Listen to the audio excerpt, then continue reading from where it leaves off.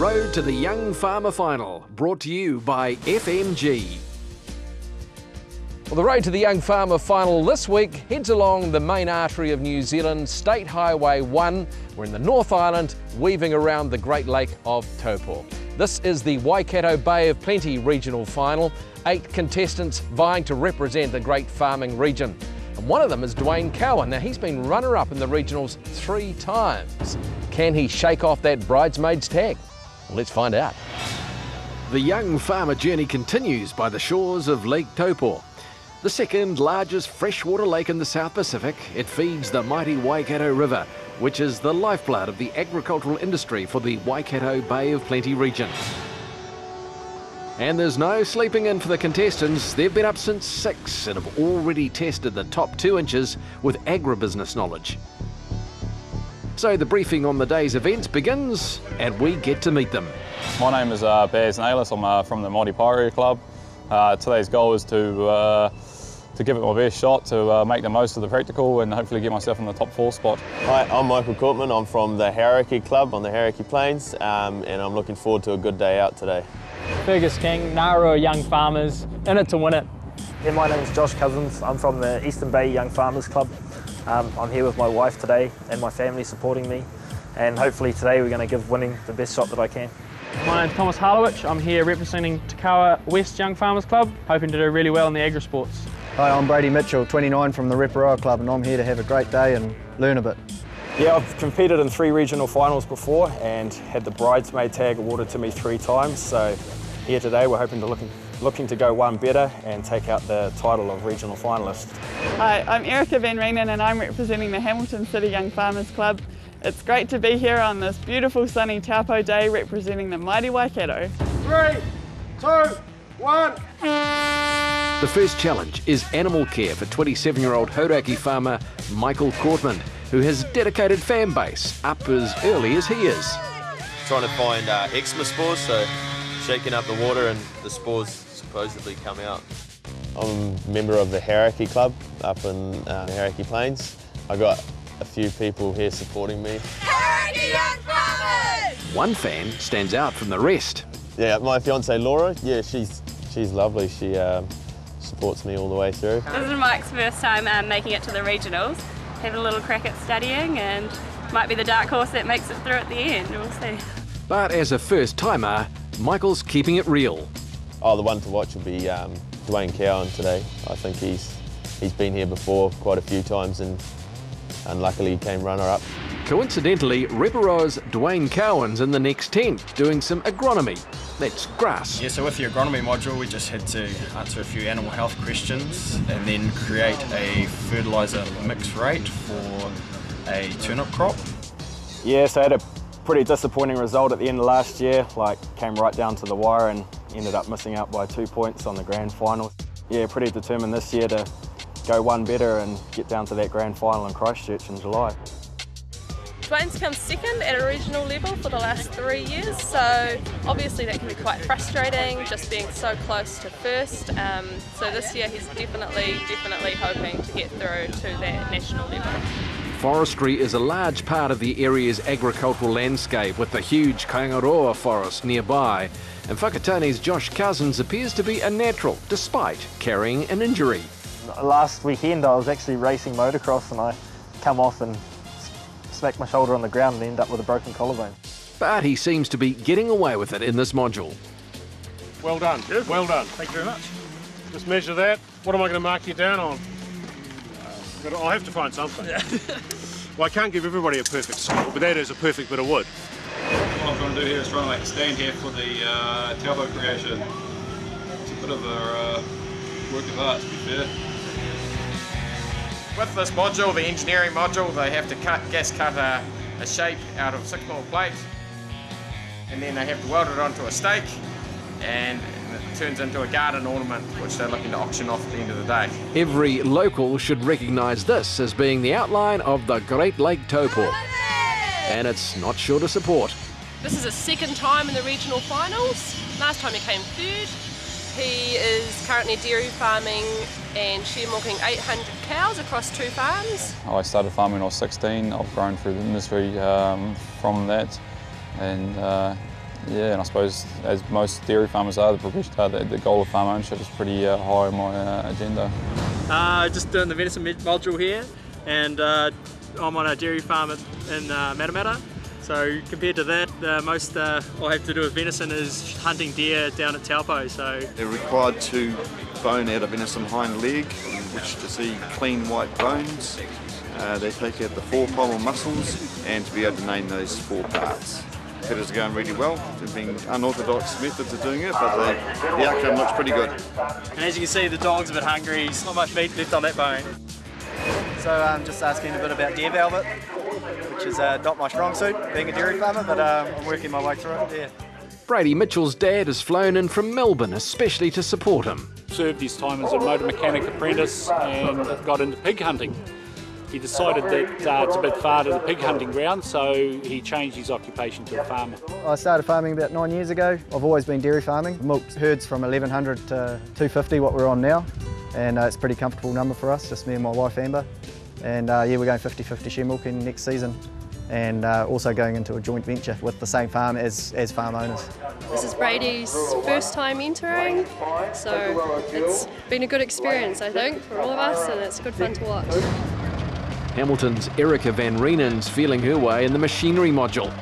So I grew up on a very small farm in Wanaka in Central Otago. I have always been passionate about agriculture and also the environment, because my dad took me bush a lot, so he instilled a passion for the environment. Oh, Erica's done very well here today. She's listening, which is a big helpful benefit when you're showing people what to do. Erica's not farming every day, but she's definitely a mover and a shaker in the agricultural world. So I've been involved with young farmers for about 6 years now, and when I moved up to the Waikato and I started the Hamilton City Young Farmers Club, that was a really exciting opportunity and great to be able to develop some other leaders within young farmers, and that club's just going from strength to strength. We're here supporting Erica. This is her first time in the regional finals. She is Beef and Lamb New Zealand's Environmental Extension Manager. That's a national role. This is great for someone who's allergic to grass. It's the first time at the regionals for 22-year-old Thomas Harlowich, but he seems pretty confident. Today we're putting a hoof slip on a lame cow's foot to allow her to take pressure off the sore on her foot. Yeah, we've got a lot of supporters here. Mum and Dad come over from Rotorua. My partner Sophie Dickey come down with me from Te Aomuru, and the whole Young Farmers Club from Te Kawa West is also here with me. Thomas is pretty handy around the house. He's built a chicken house. Do you know what his party trick is? He's got a massive tongue. So taking a quick look at the scores now, and the old hand Dwayne Cowan's in the lead, but not by much, with Brady Mitchell and Erica Van Rienen nipping at his heels. The crowd's gathered for the head-to-head challenge at the Tongariro North Domain, and the task is to build a planter box.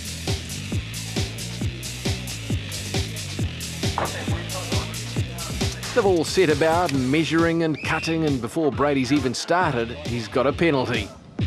I just forgot the safety glasses. Safety first. Poor old Josh Cousins will be certainly feeling his broken collarbone right now. Brady's back into it, and it looks like Erica's drawn blood. Nah, she's all right. Looking good, Erica. But she's getting a lot of support from the sidelines. Erica's not the only one struggling with her sore, and Tirau's Baz Nellis is wishing he'd splashed out on a new one. Te Awamutu's Thomas Harlowich is going too fast and cops a 30-second penalty. I had the screw in my mouth.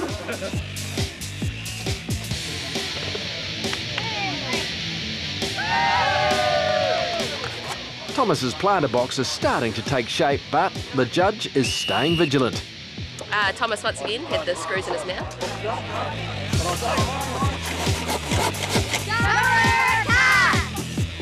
Dwayne Cowan is steady as she goes, making sure he gets the points for a quality job. Eric has built in some spikes, which is meant to help the planter box fit together better. And in spite of getting those penalties, Thomas Harlowich finishes first. Coming up on the road to the Young Farmer Final, it's Agrisports, featuring of all things, worm burgers and another gripping quiz night.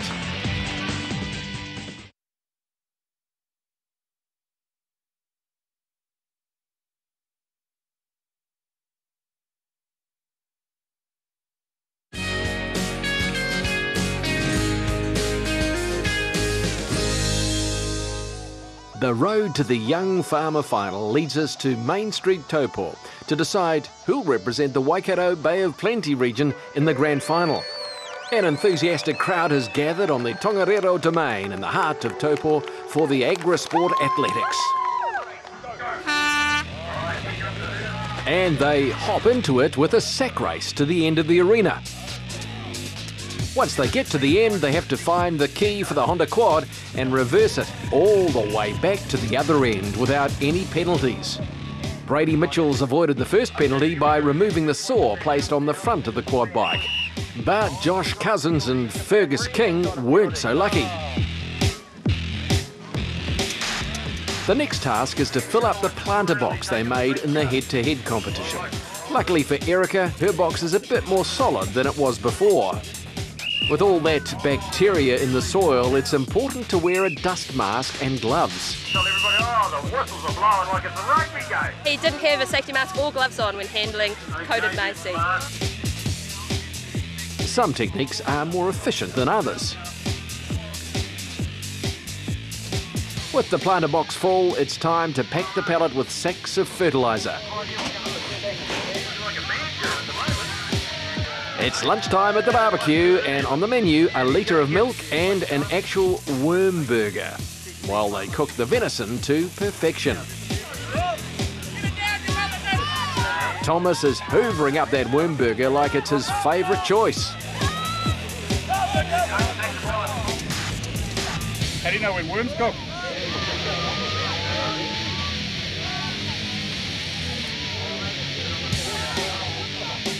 The milk and the worm burger had an effect on everyone except for Thomas. But it's his drill that's put the brakes on him for now. So he's right in front at the moment, Thomas. Thomas Calloway. Calloway. You're a favourite,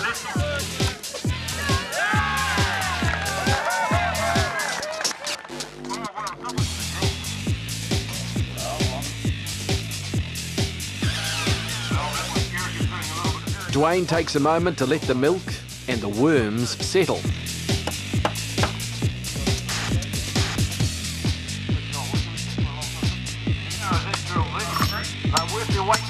Thomas is working up a bit of a sweat while the others are gaining on him and are starting to get their gate swung. Finally, Thomas gets the drill to cooperate, but now the nails won't go into the wooden fence.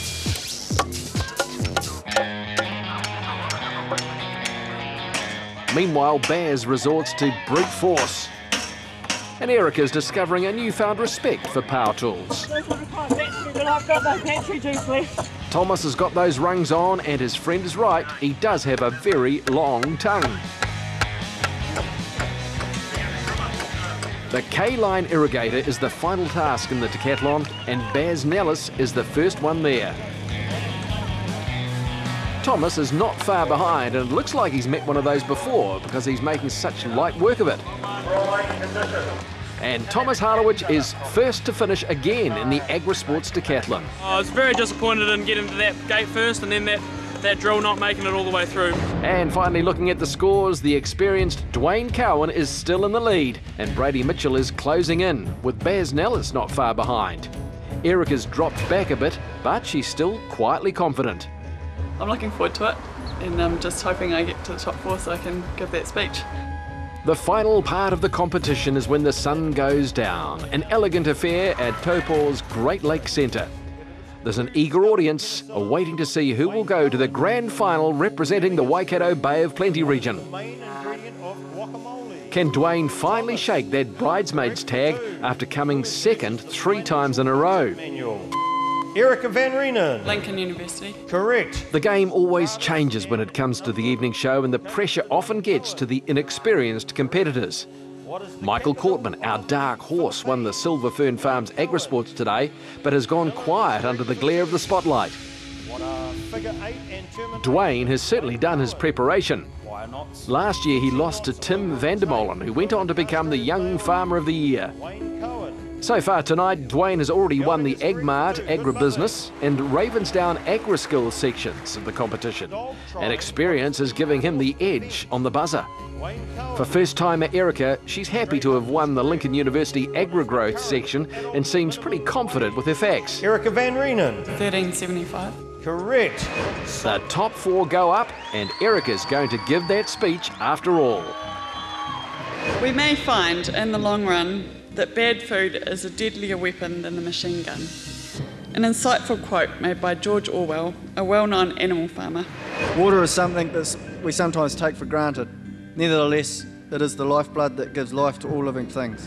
The main benefit is giving you the confirmation that you know you're growing your business well. Winning the Share Milk of the Year will give you the approval from them that you're doing your job well. Having a NATE system in place allows a fully traceable meat supply chain and safeguards New Zealand's brand of meat going into these pretty lucrative markets. To our top 4 contestants, the best of luck. Hands to buzzers. Hopefully this goes well for you. What computer program is commonly used? Baz. Overseer. Overseer is correct. How big is a micron? Dwayne Cohen. 1/1000th of a millimetre. That is correct. Last question of the night now. How many dots are there on a dice? Dwayne Cohen. 21. Congratulations, you have that correct. In the end, it's a well-deserved win by the never-give-up Dwayne Cowan, and it's been a long time coming.